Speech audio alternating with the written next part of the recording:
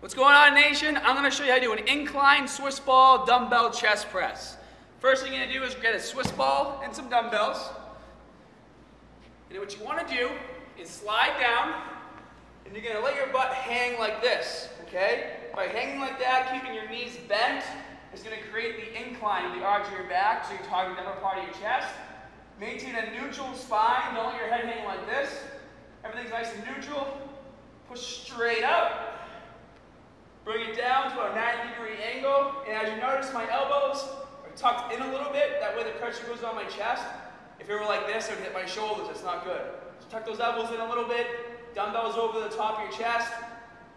Push up straight. Come down about 90 degrees. Push up straight. Breathe out. One more. And that's how you do incline Swiss ball dumbbell chest press. For more great information, please feel free to subscribe to my channel. And as always, more good stuff coming soon. See you guys.